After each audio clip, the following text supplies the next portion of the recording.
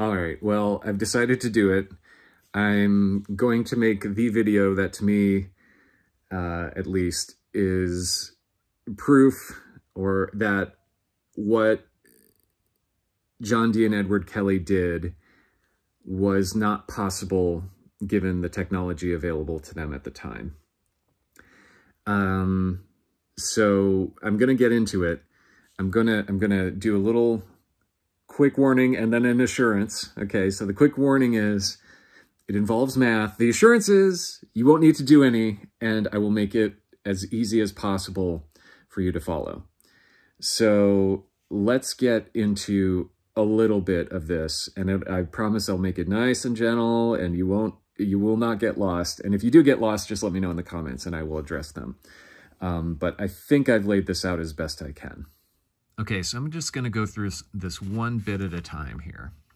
So the first thing you should know is that one of the things that was transmitted to Edward Kelly, or received, or whatever you want to, depending on your point of view, was a list of Enochian calls. This is beyond dispute. At this time, he received 48 Enochian calls. There were supposed to be 49, but one of them was supposed to be not to be spoken, so I've listed these as the spoken Enochian calls. Usually just the general understanding of Enochian magicians will call them this. So there are 48 of them, but I'm only listing 10 or 11 of these. 1, 2, 10 and 11. 5, 11. Okay. 11 of these calls right now, because these are relatively unique calls. They're all in the first 18. But there of those first 18, 11 of them have these very large numbers, and 7 do not. Now, I'm just going to make this point again. I'll make it, and I'll make it over and over and over again, which is that the number 7 is a very big deal in Enochian, okay? 7 days of the week, God blessed that 7th day to make it holy, okay? So just be aware that as I'm going through this, there is something that number will come up, okay? And another number that will come up is 19. That is if you add the 12 signs of the zodiac plus the 7 classical planets of antiquity, you get 19, okay?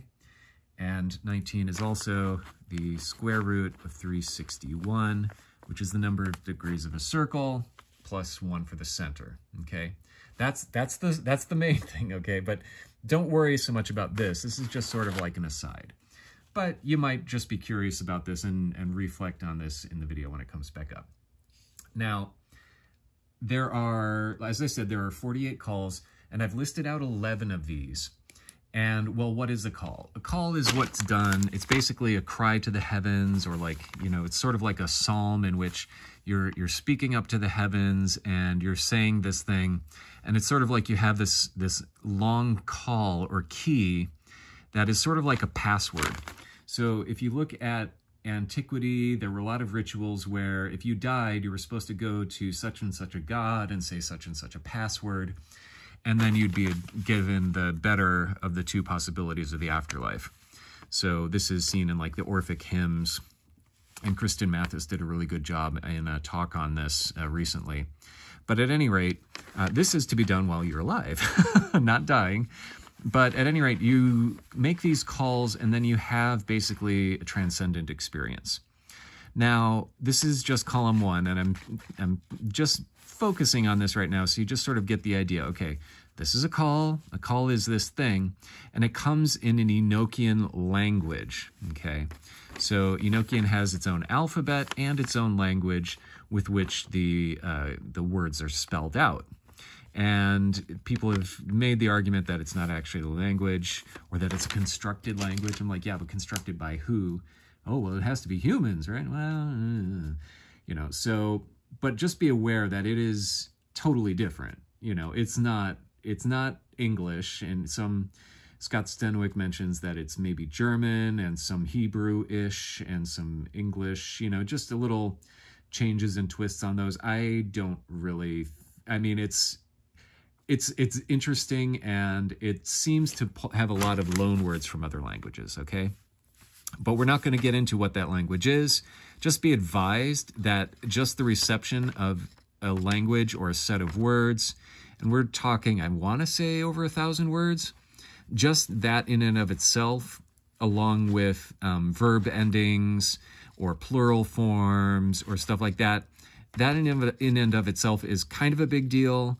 I know that some kids will start with, you know, creating their own language, like with twins or something like that. Or there's, you know, pidgin languages or creoles or whatever the case may be. But suffice it to say that having a bunch of new words like that is a lot. Okay, so Enochian calls. I've belabored this point enough. Now, within these calls, I'm only going to go over the English version, the English translation of these, so you don't need to worry about that. But I wanted to point out that this is the next big step that you need to, foundational understanding that you need to have here, which is that there are some large numbers in these calls, okay? So call 18 has the number 6,332, 17 has 7,336, and so on and so forth, until we get to the really big one, which is call 5, which has the number 69,636. These are big numbers, okay? If you don't believe me, try counting to them, okay? These are big numbers. Now, just so you know what it sounds like when it's in the call, these are the English translation of these. And these are all really interesting, very biblical in a lot of ways, right? So let me find a good one here. Okay, so call 10.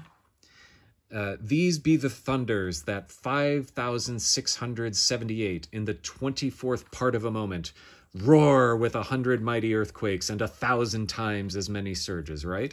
Woo! You can feel that one almost go through you, right? So, you know, basically they're, you know, obviously this is a little bit ye olde English, but these are the thunders that, you know, you know, in their number 5,678. In other words, there are 5,678 thunders that in not just a moment, but a 24th part of a moment, right, roar with 100 mighty earthquakes and 1,000 times as many surges. So it's pretty cool, right? Just in and of itself. And meanwhile, this was all received not just in this text, but in an Enochian language. This was all spelled out, okay? So it's pretty badass, first of all. Second of all, you know, that's a very specific number, okay? So it's not the number 5,000 or 10,000 or, you know, 1,000,000 or whatever the case may be. It's getting down into a very specific number, you know, very precise. Not 5,677, not 5,679, 5,678, okay? So just be advised that all of these large numbers, there's not really that much systemization. I mean, I guess you could make the argument, well, this is divisible by 3, this is divisible by 3. This one, not so much. This one's divisible by 3. This one, you know, so not, because it's, you know, the digits don't add up to something divisible by 3. So at any rate, you can see here that, what is the deal with these, you know? And, you know, why are they in there? Why are they're in there and so precisely, right?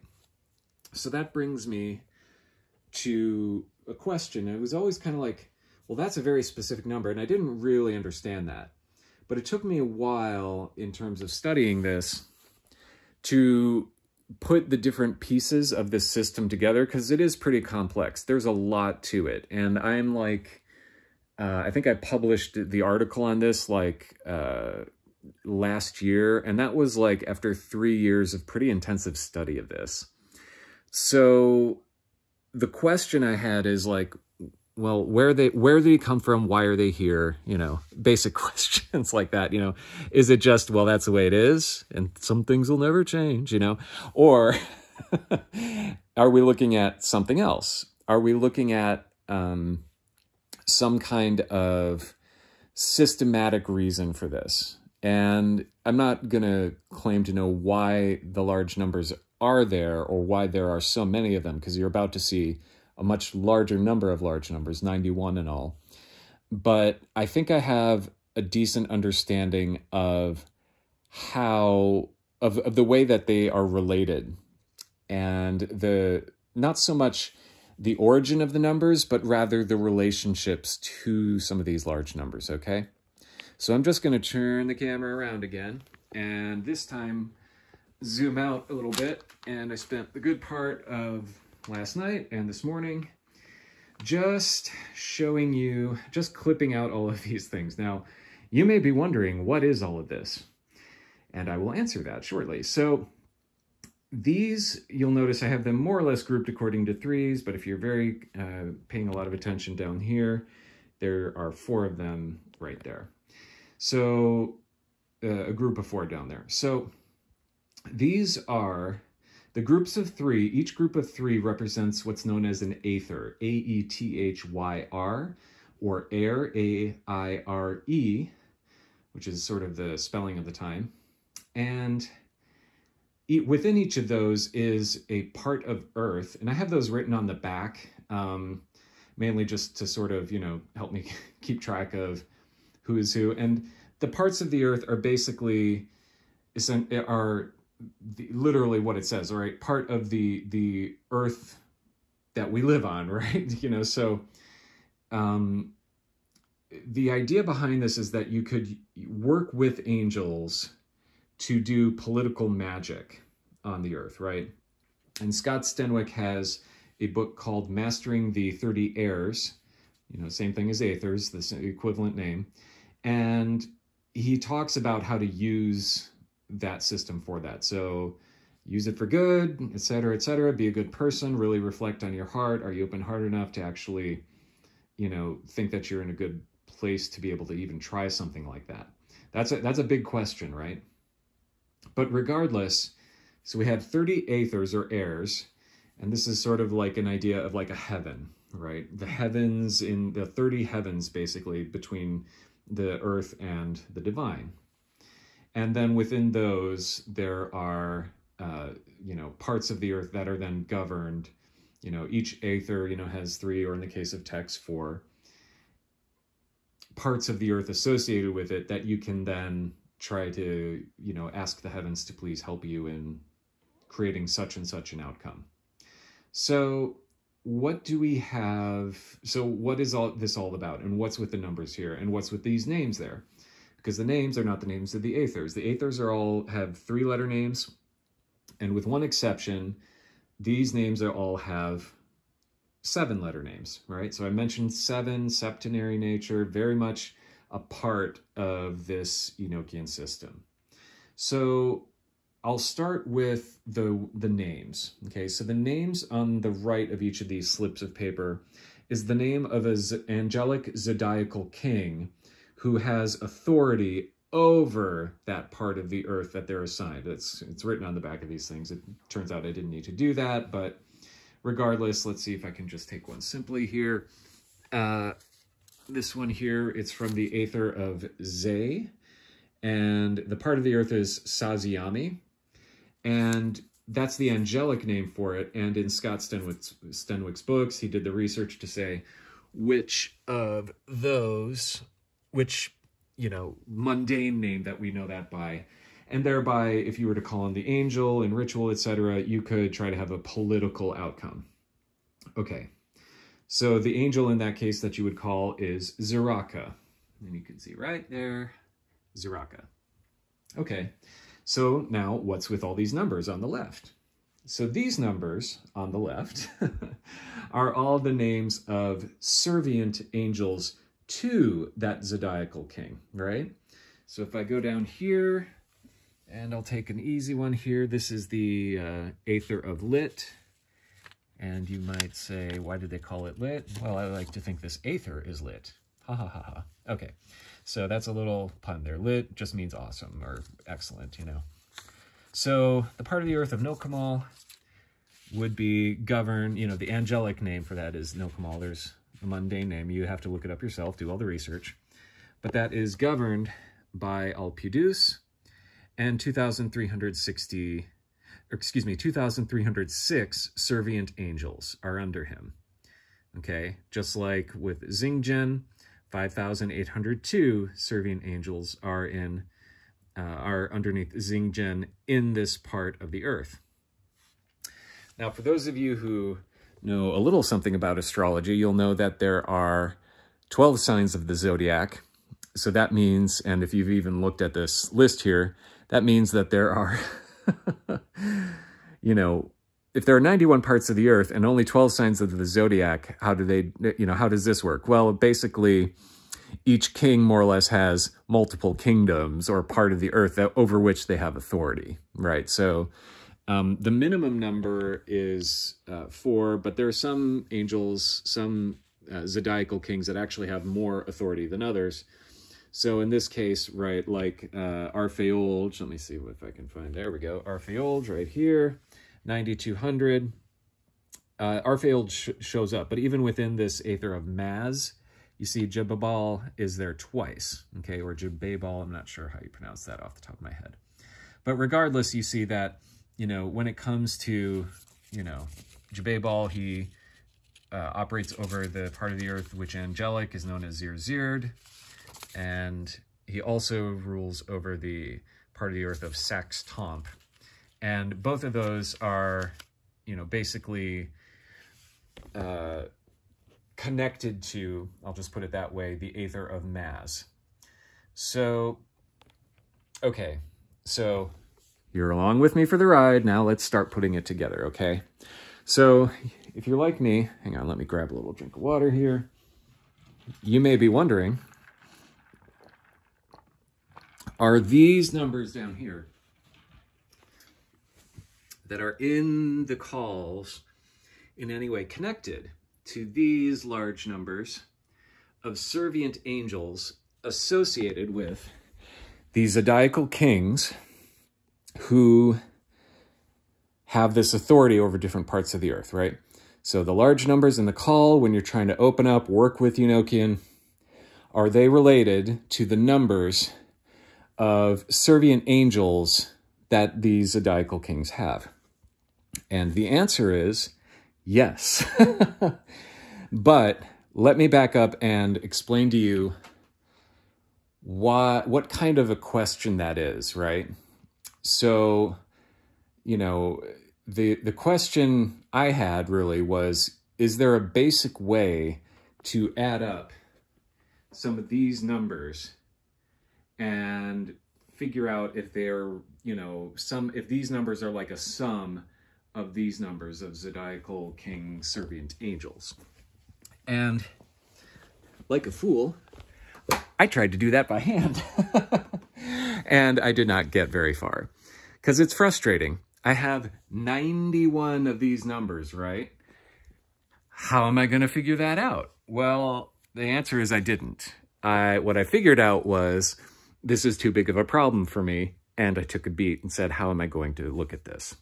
So the answer is, I looked on Wikipedia and I discovered this name of a problem. It's known as a subset sum problem. Right? All right, so I somehow stopped the recording. So the subset sum problem. Okay, so the question is basically,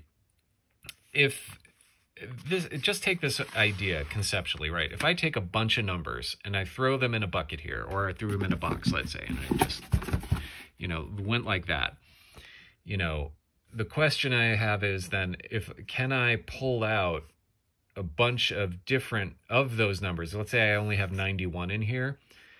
Is there a solution where if I add up all of these numbers, so these numbers here, they're all obviously numbers, but the dots are each representing a number. So the idea here is there's a bunch. You know, I don't know if I have exactly 91. If I do, then I should be guessing more, you know, doing more guessing games, you know, for a living. But the idea here is if you did that addition, would you get to a given number, right? In this case, let's just throw a number out there, 25,243. If I were to put a bunch of numbers like this one, toss them into a bucket, would they add up to that? Well, the only way to know is to actually add up those numbers by hand, do kind of a brute force method thing. But it turns out that if you have 91 of these numbers, that's hard. So like a fool, I started out just adding them up directly, but instead I realized after researching the problem, it's known as the subset sum problem. And in so doing, I said, okay, well, how is it solved? And the answer is computers. And so I plugged that in there, right? So this is just the same deal. You know, I don't even know how many numbers to choose out of 91 to get to this, to get to any given total. Some of those large numbers I showed you at the beginning. But I used Excel, and Excel worked. I got one solution to one problem.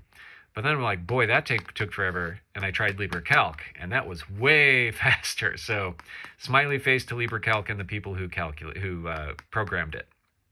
So I got some solutions.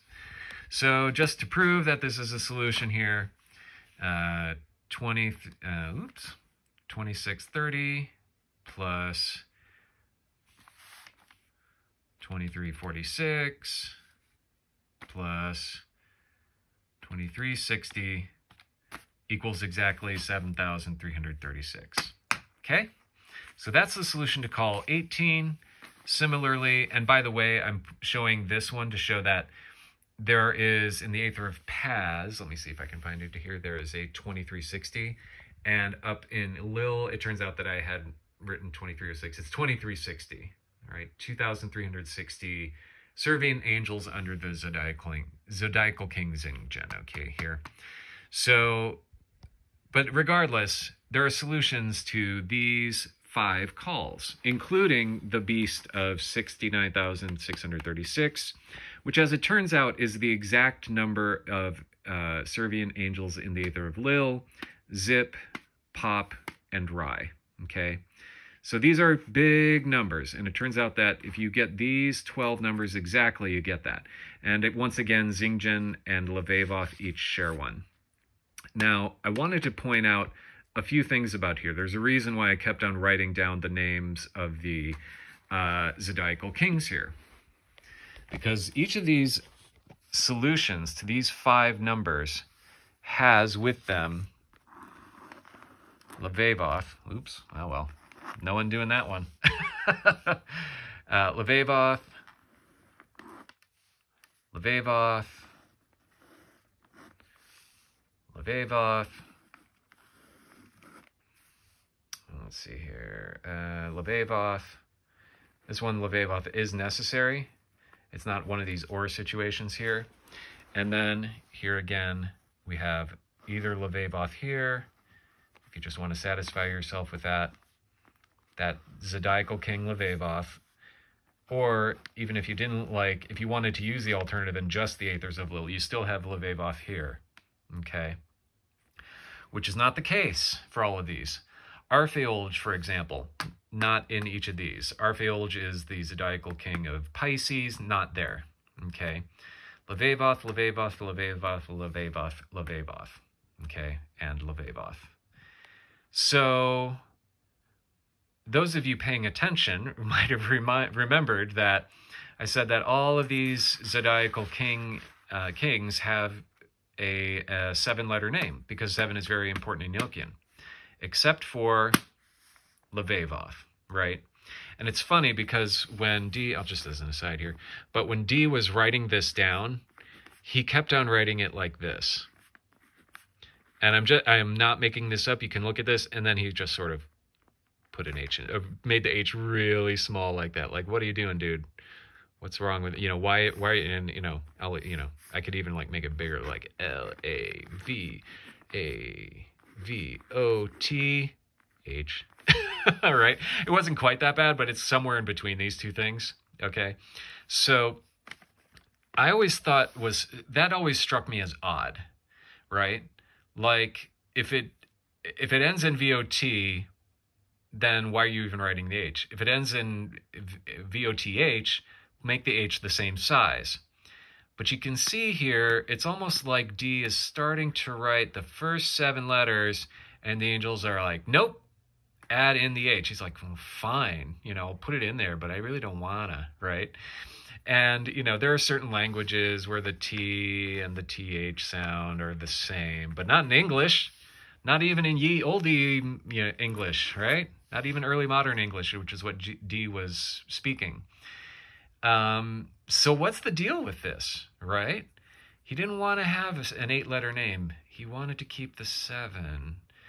But if you know your Hebrew, you'll know that the word El is the name for God, right? And it turns out that in Enochian, the letter L doesn't mean God, but it does mean the first, right? So, and this sort of reminds me of, Shema Yisrael, Elohai Eloheinu, the Hero Israel, the Lord thy God. But they also, there's this, in both Hebrew, the call to worship in Judaism, and there's a similar one in Islam, where they talk about the oneness of God. Hero Israel, the Lord thy God, the Lord is one. And in the Muslim version it's like one is his permutation, one is, et cetera, right? And I don't have the exact quote because I was not raised in either of those faiths, but I'm just pointing out that this letter 1, or this letter, which could mean either God or it could mean one or maybe both, sort of makes this whole thing stick out. Otherwise, you have a nice Avevoth. You have a nice 7-letter name. Instead, it's Lavevoth. And I don't know how to explain that, except to say that I was given the whole idea for another table of practice, a holy table of practice, using the zodiacal king names, and the letter L I left off and I put in the center of it.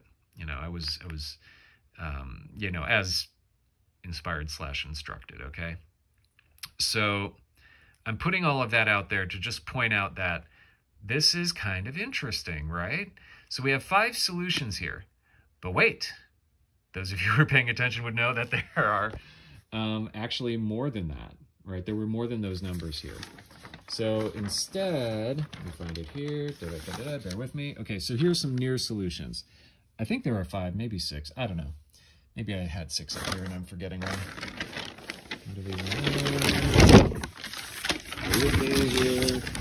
Man, I'm becoming that guy, aren't I? Okay, so 3, 18, 3, and then 5. So I guess I'm missing one. Anyway. Oh well, sue me. Nobody's perfect. Anyway, here's some near solutions, okay? I have this in the article up on my website. So, near solutions, right? Zoom in here a little bit. By zoom, I mean hold the camera closer. So, the number 6,332, there was a near solution when I ran the fabulous LibreCalc. 6,333, that's off by 1. 1636, the closest one was 1617, difference of 19. 3,663, closest I came to was 3,660, difference of 3. 5,678, the closest was 20 away at 5,658. And 7,699, closest one was 7 away. Oh, wait, that number's 7 again, right? And I also mentioned the number 19. And the rest of these add up to 24. Okay, so if you add up all of these, you get the number 50. Now, you could do it either way, do it the other way and say, well, if it's negative 19 and negative 20 and then add this, then I need to come up with this, and you get a 7 times 4 figure. But if you did the absolute value, said 1 plus 19 plus 30 plus 3 plus 20 plus 7 is 50. Now, I'm going to do a little advertisement here for BillHeydrich.com, and apologize for my sloppy handwriting. Obviously, there's less room here. But Bill Heydrich has done a really good job doing basically kind of an OTO style analysis of numbers, right? So, and really he's not just that, but he's done a lot of building on, the basic kind of Hermetic Kabbalah that we learn. And instead that, I learned anyway, as an up-and-coming magician. I'll put in the word there so you know what it is. Kabbalah, and there's different ways it's spelled depending on the connotation given to it. But regardless, Bill Heydrich has done a good job not only doing like kind of Hermetic Kabbalah, but really getting more at the actual Hebrew words and phrases. And he's found all of those Hebrew words and phrases, and he's done what's known as gematria, which is a form of numerology, where you take the letter and take each letter in the Hebrew alphabet, assign that a number, and then you add that up and you come up with certain values, right? So the number 50 is associated with the word, with the letter nun, but it's also, I'm going to just reverse transcribe this here, it's also mem yod, okay? Because mem is 40. Come on, click right there, the letter E, there we go. And 10, right, which is 50. Which, if my Hebrew pronunciation is correct, would be pronounced me, but that means who, okay? It's not English, it's Hebrew, but that means who, okay? So suffice it to say that that's a very important number in Kabbalah. You know, 41 and 50 are both very important numbers. I did a few other side calculations here, just if you're really interested. So if you add up the numbers associated with each of the Aethers here, you either get 47 or 50. So I showed you what happens if you do that and then take like a grand total. You either get, you know, 228 or 235, because I realized I made a mistake here, depending on whether you use the first Aether Lil here or the fourth, you know. Just don't worry about that, but this is sort of like an exercise that you can do. Okay, that was a lot. What's the big picture here? Well, imagine you are a 16th century Englishman, or, you know, you're in England, let's put it that way. Whether or not they consider you English is another story. Dee was considered Welsh, even though I think he always spent his whole time in London, as far as I know. But, in fact, I'll go ahead and turn the camera around for this part.